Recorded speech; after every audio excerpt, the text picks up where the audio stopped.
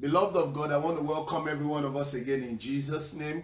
This is New Life Baptist Church of Calgary, headed by our senior pastor, that is Pastor Mike Lu.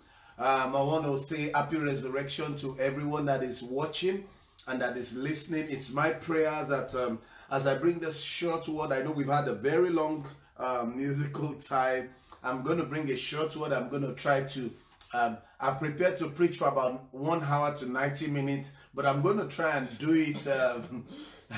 I've prepared to preach for about 90 minutes, but I'm going to try and do my message within the next, I'm going to use 15% of my time. I'll try to do that as much as possible and trust that the Lord will bring His word to us in Jesus' name. Amen. Amen. So, brethren, can we bow our heads as we pray? Gracious God, we thank you this morning. Thank you for your word that is here, and amen. Thank you for your word. Thank you for the perfect law of liberty. The Bible says, in you we live, we move, and have our being. Lord, I hide myself behind the cross. I ask that you will speak the words of life unto everyone. You will cause your word to flow with grace, with power, with precision and accuracy. Anoint my lips of clay, Jesus. Use me for your glory. Let your presence flow through me, O God. Let life flow through me, O God. You will touch everyone watching on Zoom, on Facebook Live. Let no one remain the same. Your presence will invade every home where this message is being heard at this time. And I pray that, Lord, at the end of this word, all the glory will be unto you. The entrance of your word brings light and understanding to the simple. Thank you, mighty Father. Let it be unto us, O God, according to your word. Let there be a performance of your word. Thank you, King of glory. In Jesus' mighty name, we have prayed. Amen. And amen and amen. In Jesus' mighty name, we have prayed. Amen. So, beloved of God, today I'll be sharing with us on be glad he has risen. Be happy he has risen. Can you tell, should I say tell your neighbor now? Or just say to yourself, be glad Jesus is risen. Be glad Jesus is risen. Can we all say, be glad Jesus is risen? Be glad Jesus is risen. So I want you to be joyful because Jesus is risen. I take my text from the book of Matthew chapter 28. I'm going to read from Matthew chapter 28, and then for every one of us that is connecting, please open your Bible to Matthew chapter 28. I'll read from verse 1. The Bible says, in the end of the Sabbath, as it began to dawn towards the first day of the week, came Mary Magdalene and the other Mary to see the sepulchre. And behold, there was a great earthquake, for the angel of the Lord descended from heaven and came and rolled back the stone from the door and sat upon it. His countenance was like lightning, and his raiment white as snow. And for fear of him, the keepers did shake and became as dead men. The Bible says, for fear of him, the keepers did shake and became as dead men. The Bible says, and the angel answered and said unto the women, fear ye not, for I know ye seek Jesus, which was crucified. He said, don't be afraid. I know you are looking for Jesus, which was crucified. And it says, he is not here. He is risen, as he has said. Come see the place where the Lord lay, and go quickly and tell the disciples that he is risen from the dead. And behold, he goeth before you into Galilee. There shall ye see him. Lo, I have told you. The Bible says, and they departed quickly from the sepulchre with fear and great joy. Take note. The Bible says they departed from the sepulchre with fear and great joy. That's amazing. When they departed with fear and great joy and did run to bring his disciples word. I pray that someone listening, someone hearing, I pray that a word will come to you this week by the reason of the resurrection of Jesus, that will bring you joy, that will bring you gladness in the name of Jesus Christ. I don't know what you're expecting from God, but I pray by the power of the essence of life, in the name that is above every other name, the name of Jesus Christ of Nazareth, the Son of the living God. I pray that the word that will bring you joy, that will bring you celebration, that will bring you peace, that will bring you comfort, that will bring you hope, will come for you this week in the name of Jesus Christ. So that's my prayer, that's my word, that's my desire, that the word that will bring you great joy will come for you, will come for your family, will come for your loved one this week in the name of Jesus Christ. The Bible says, and as they went to tell the disciples, verse 9, behold, Jesus met them, saying, all hail. And they came and held him by the feet and worshipped him. Then he said unto them, be not afraid, go tell my brothers, and that they go into Galilee, there shall they see me. Amen and amen. I just read Matthew chapter 28 from verses 1 to 10. Now, because of our time, I'm just going to make references to a few things, and then we wrap up this service. Beloved of God, when Jesus was crucified, you know, as I was reading and meditating this morning, you know, we usually say after 3 days. Actually, it's on the 3rd day, not after 3 days. Jesus came, you know, the resurrection was on the 3rd day, not after 3 days. It was on the 3rd day, the first day being Friday, the 2nd day being Saturday, and the 3rd day, on the 3rd day, which is Sunday morning, you know, that was the day that Jesus was. So Jesus had been, let's assume that Jesus had been crucified, and he'd been there for about maybe almost 48 hours plus, more than 2 days, you know. And Mary the Magdalene and the mother of Jesus, they were very sad. They were unhappy. Why? Because Jesus was crucified. I pray that we will not lose our precious and loved ones in Jesus' name. Beloved of God, you know how sad it can be. We all know how sad it can be when you lose your loved ones. I can't imagine how it would have been for the mother of Jesus Christ. I can't imagine how it would have been for the mother of Jesus Christ when the mother of Jesus Christ saw that Jesus was being crucified. So there was so much sadness.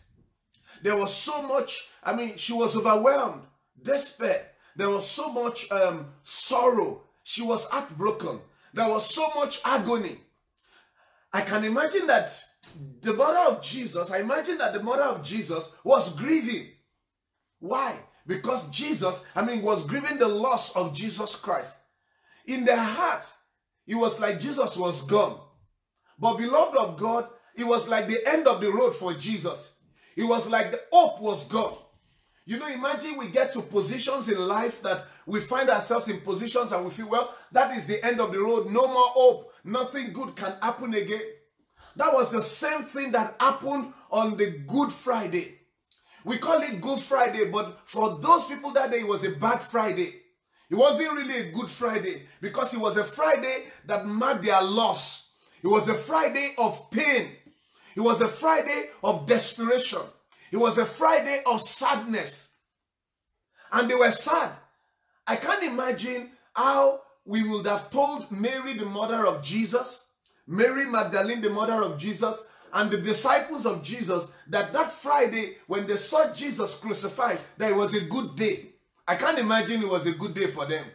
It was really a bad day. But it's okay. Today we call it Good Friday. And I'm not disputing that. I'm not trying to change the theology of the world. But what I'm saying is, it was a bad day for them. It was a sad day for them. It was a day of pain. It was a day that they were heartbroken. But one thing stood out that day. Jesus had told them that he was going to rise again. Jesus had told them that he was going to come alive again. Jesus told them, he said, if you pull down this temple, on the 3rd day, it will come up again. Jesus had told them, even though I go, I will come again. Jesus had told them that, well, it's like, this is the end of the world. Jesus had told them that, even though it might look like the end of the world, but I will be with you again. Jesus had told them, and even though it might look like they have brought me down, he said, when men say there is a casting down, for you, you will say there's a lifting up. Even though it should have been like, I've been buried. But Jesus gave them a promise, a reassurance. He said there will be resurrection. I will rise again. It was like the enemy had had the best of Jesus. It was like the enemy had had the best of the disciples. It was like the enemy had the best of the family of Jesus, his friends, and all the women that took care of Jesus. That was the experience. That was what it seemed like. But on the third day, you know, they went there. The women, thank God for women.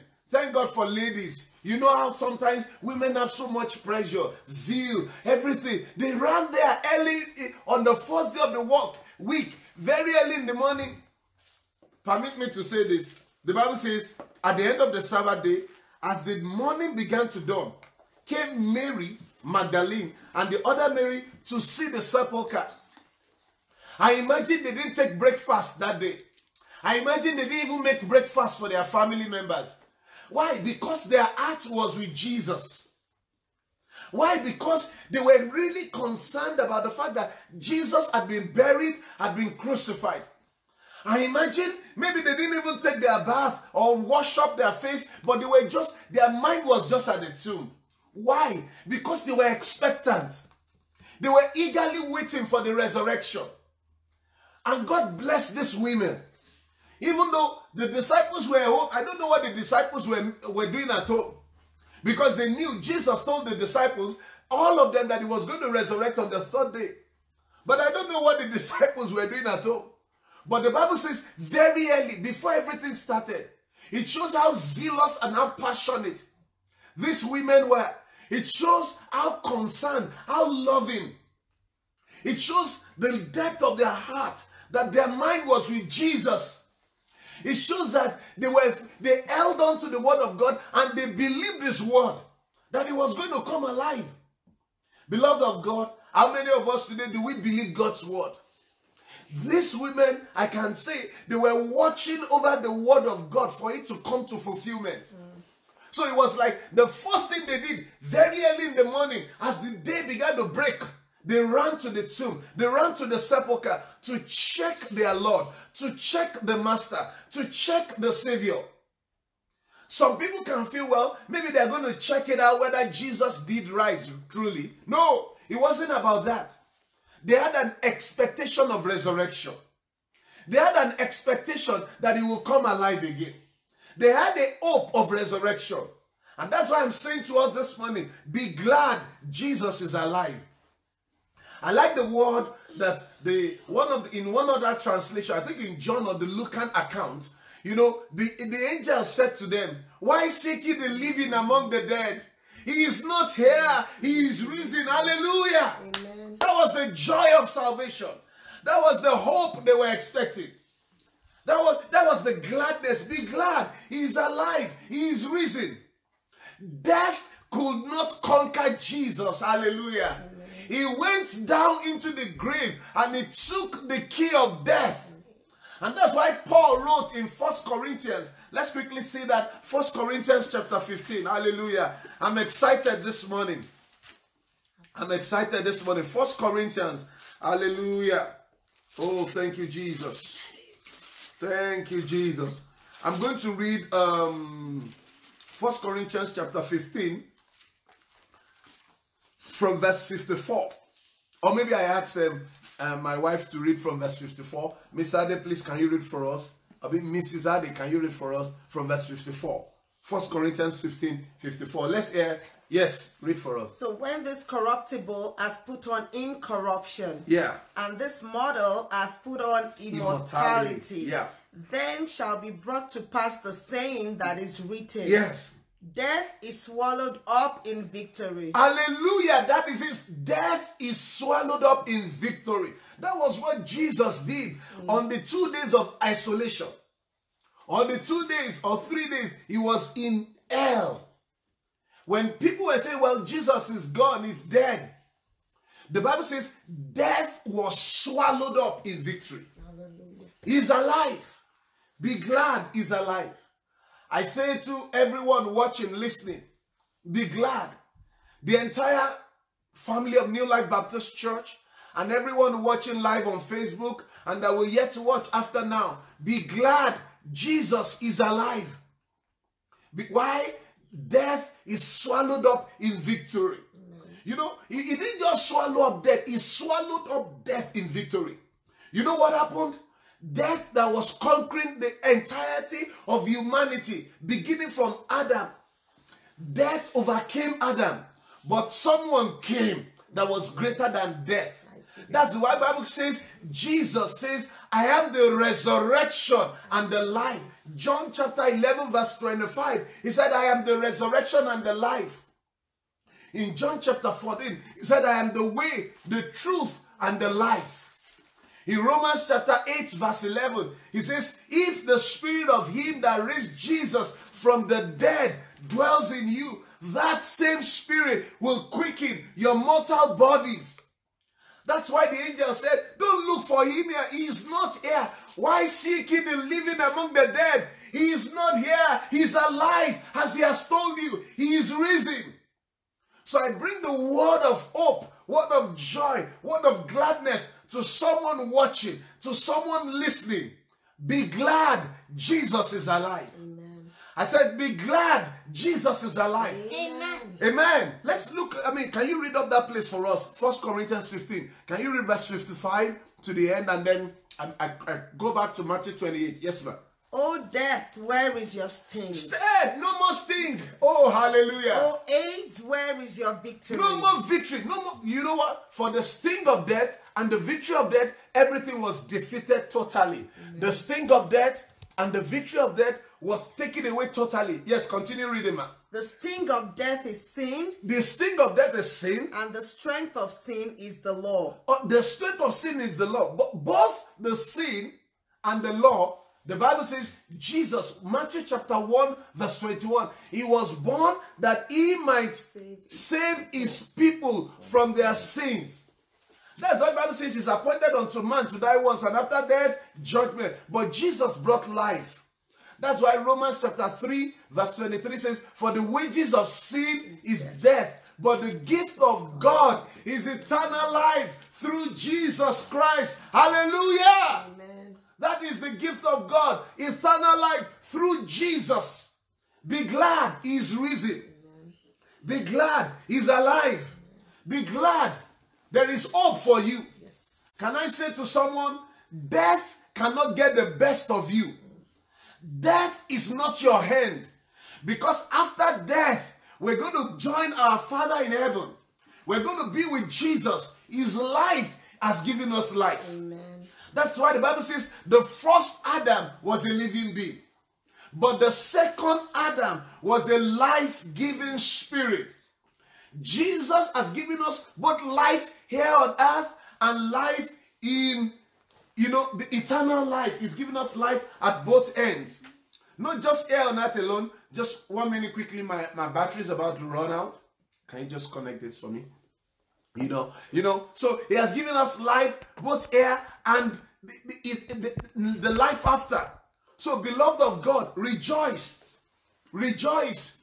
Even if we die in this world, it's not the end of the world for us. Because we will rise up and reign with him. And that's what 1 Thessalonians chapter 4 verse 17. Can we read first? We're going to go back to this Corinthians. But 1 Thessalonians chapter 4 verse 17. 1 Thessalonians chapter 4. Oh, thank you, Jesus. 1 Thessalonians chapter 4. Yes, can you read for us? Then we who are alive and remain shall be caught up together with them in the clouds. Yes. To meet the Lord in the air. Can you read from verse 13 when it talks about verse 13. But I do not want you to be ignorant, brethren. Don't be ignorant, brethren. Yes. Concerning those who are falling asleep. Concerning those who are falling asleep. Why? Lest you sorrow as others who have no hope. That's why we must not sorrow as others who are hopeless. Beloved, there are other people that after this world, immediately they die. After this world, there are people that after this world, immediately they die. That's the end. That's the end of everything for them. But what? Continue reading. For if we believe that Jesus died and rose again. He said, if we believe that Jesus died and rose again, what will happen? Even so, God will bring with him those who sleep in Jesus. Amen. Anyone who sleeps in Jesus will come alive again. That's what the Bible says to us. And go back to the Corinthians, and read up for us, man. But thanks be to, verse 57. Verse 57, that's the joy. That's this. But thanks be to God. Thanks be to God. Who gives us the victory. Through our Lord Jesus Christ. Hallelujah. Amen. Thanks be to God who gives us victory through our Lord Jesus Christ. Somebody watching, somebody listening. You have victory through our Lord Jesus Christ. Hallelujah. Amen. So when Mary Magdalene and the other Mary got to the sepulchre, on that day, early in the morning, there was no time for breakfast. There was no time to negotiate with everyone. Why? Because their mind was there. They ran quickly to the tomb. And when they got there, they were looking for the master. The Bible says there was a great earthquake. For the angel of the Lord descended from heaven and came and rolled back the stone. Hallelujah. And from the door and sat upon it. I pray for someone watching, someone listening. Whatever represents stone on the way of your destiny, I pray that by the power of resurrection, they will be rolled back in the name of Jesus Christ. Amen. Yeah, thank you, Brother Daniel, for that saying amen. I pray that for everyone, I might not hear you, but please, I want you to say amen. Whatever stone, whatever represents a stone, a barrier, I don't know what you're going through. I don't know your experience now, but there could be a barrier on your way.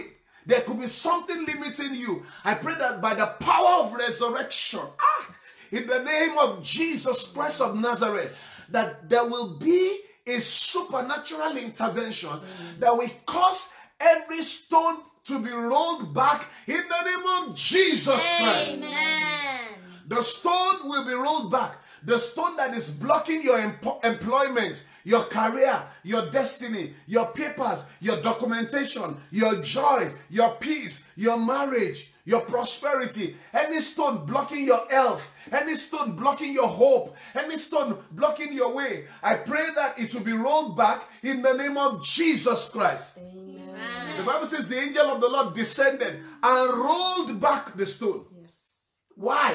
Why did the angel roll back the stone? The Bible says his countenance was like lightning and his raiment white as snow. We all have snow outside now. You know how white this, it came with all sense of purity, holiness, glory, splendor. Hallelujah.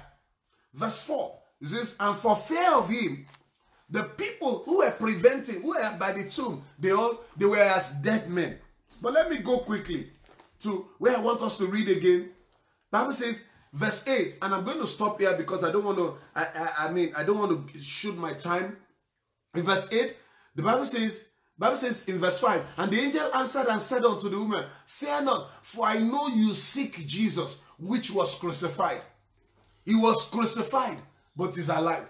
He said, I just picture what the angel was saying. He said, you are looking for the Jesus that was crucified. What you knew last about Jesus was crucifixion. But what you will know now about Jesus is resurrection. Amen. The last thing you heard of Jesus was his crucifixion. But the next news you are going to hear now is the news of his resurrection. Beloved of God, I don't know the last news people heard about your family. I don't know the last news the last news we heard about him was that he was still struggling. But the next news they will hear after this resurrection will be news that God has settled you. Amen. That things are working for you. Amen. That your joy is full. Amen. In the name of Jesus Christ. Amen. I feel the power and the presence of God as I'm sharing with us. I know it's not a usual service, but as I'm sharing, if you want to be praying in your spirit, man, can you be praying? If you feel like praying now, can you begin to claim anything that you want to tie to this resurrection celebration? I feel the power and the presence of God touching everyone, wherever you are watching, in your life, in your home, in your body. I feel the power of resurrection touching you. I feel the glory of God. Thank you, Jesus. I don't know what has been dead in your life. There is life for you. There is hope for you. There's going to be resurrection. I know the last news they had about you was that you lost something. But the next news is that you have gained multiple. In the name of Jesus Christ. Hey, that would be your experience. The next news they had about you is that things were hard for you. But the next news, oh, hallelujah, I feel joy in my spirit, man. I feel the presence and the glory of God. I don't know the last news your friends, your colleagues, your family members heard about you. The last news about Jesus was that he was crucified. But the next news, oh Jesus, was that he's alive. Hallelujah. Oh, I don't know the last news, but there is a new news. There is the next news. There is a new news. Amen. There is the next news. Amen. There is a new news. Amen. There is the next news. I know the last news they had about you, somebody watching, somebody listening, is that you are sick in your body. Is that you are weak in your body. But hear the word of the Lord. I stand as a servant of the Most High God, the God that performed the counsel of his messenger and that confirmed the word of his servant. I decree the next news that will be heard concerning you is that you are healed, is that you are healthy, is that you are stronger, is that there is hope for you, is that you are alive, is that you are better, is that you are brighter, is that you are better in the name of Jesus Christ. So beloved, I am feeling God's presence. I don't know what you're going through. I don't know your experience. I don't know the last news. I wish you can just write it down. I don't know what the last news is, but there is a new news. There is a next news. I don't know what the last news is. I don't know the last news you had from your family members, from your friends. I don't know the last SMS you received. I don't know the last WhatsApp message you read. I don't know the last email you got. I don't know the last phone call you got. But the next one that you will get, the next one that you will get, in the name that is above every other name, will bring you joy. Will bring you peace. Will bring you hope. Will bring you celebration. In the name of Jesus Christ. I know the last news you told your family members is that, well, things are difficult at this time. But I'm speaking to someone watching, someone listening. The next news you will share with them is that God has settled you. Amen. Is that your joy has begun. Amen. Is that lines are now falling for you in pleasant places. Amen. In the name of Jesus Christ. How do I know? I have to round up here now because time is gone, and I know there's a lot here. But look at verse 8. The Bible says they departed quickly from the sepulchre with fear and great joy.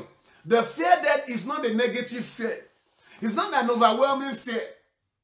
They departed with fear. They were trembling. Wow. You know, I mean, when someone is standing in awe, wow. The Bible says they left with awe and great joy. He is not here. He is risen. Hallelujah. And that's why I say to you, be glad. That's why I say to you, rejoice. He's alive. Brother Daniel, rejoice. He's alive. Dimeji and Ayo, rejoice. He's alive. The entire Sanlu family, I see Manny, I see Lexi, I see Mark, I see Mama Rivi, I see Kuyasam, rejoice is alive. I see Beam, rejoice is alive. Sister Modupe, rejoice is alive. Uncle Bob and his entire family, rejoice is alive. Rike, rejoice is alive. Pelumi Moi, Bisola Tomiwa, rejoice is alive. Pastor Mike, rejoice is alive.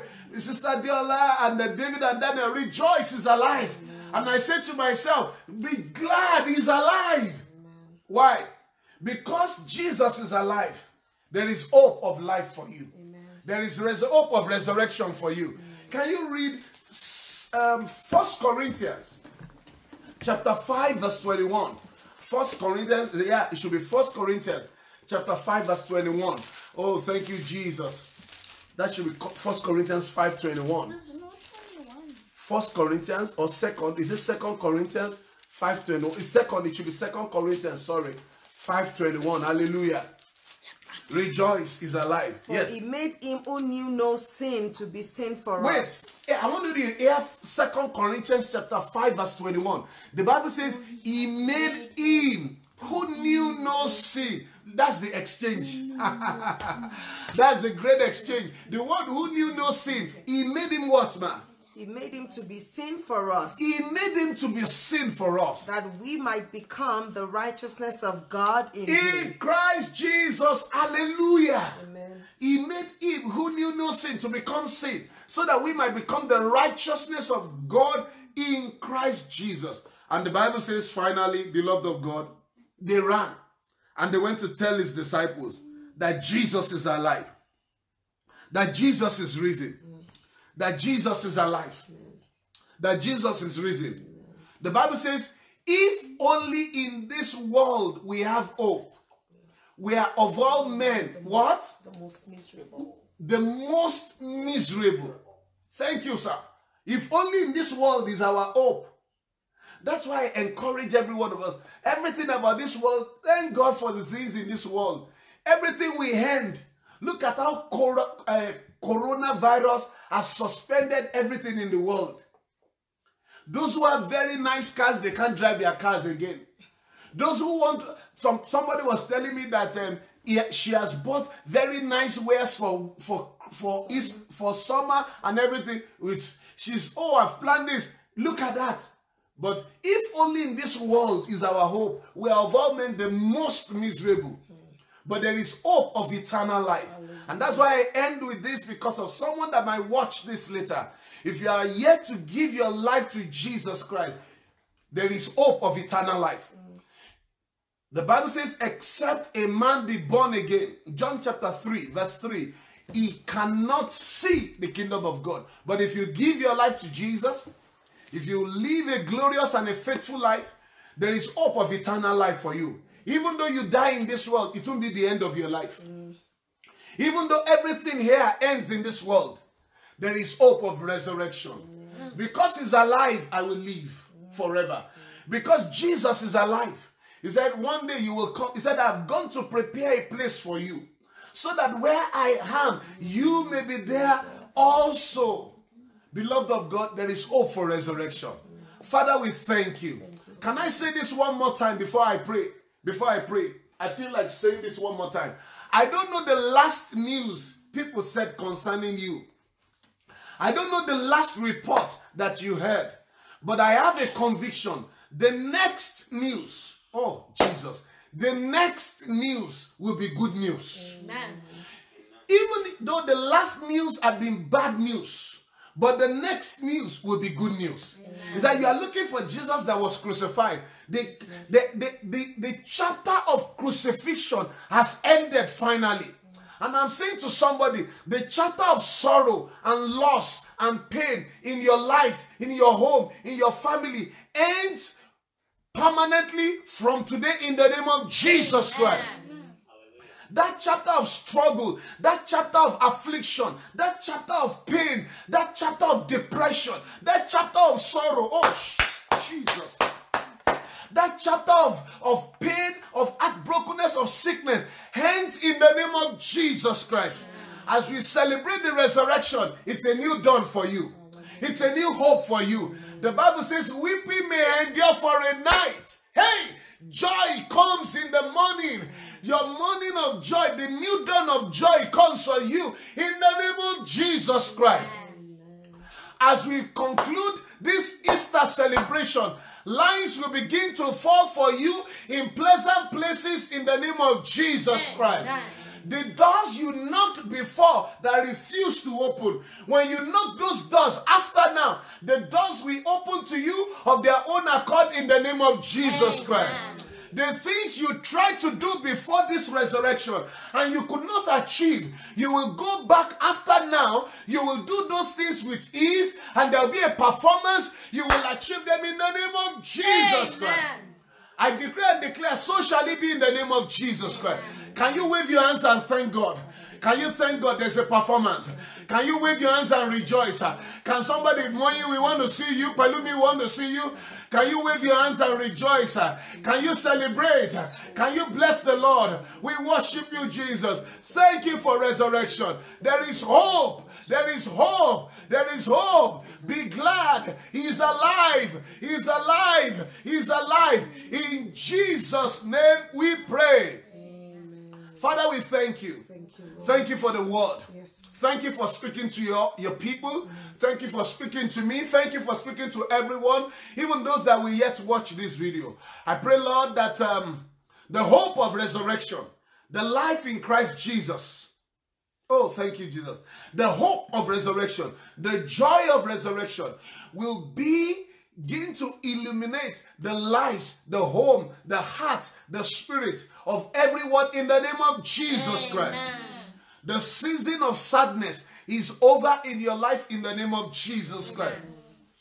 By the next Easter celebration, next year about this time, the angel said, about this time, according to the time of life, he said, I will return. Hey, by the next Easter celebration in the year 2021, I decree the things that are your prayer points now would have turned to major testimonies in the name of Jesus Christ. The things you are asking God for now would have been a done deal in the name of Jesus Christ. Your status will change. Your story will change. Your testimony will be full. Your joy will be full. The world will celebrate with you. Your family members will celebrate with you. Even your adversaries will rejoice with you. Because things will work for you. Thank you, mighty Father. And finally, for anyone who is yet to accept Jesus, I pray that the hope of resurrection will bring salvation in the name of Jesus Christ. Thank you, Most High God. In Jesus' blessed, most holy, mighty, never failing, and powerful name, we have prayed. Amen, amen, amen, in Jesus' name. Somebody shout hallelujah. Hallelujah. Somebody read.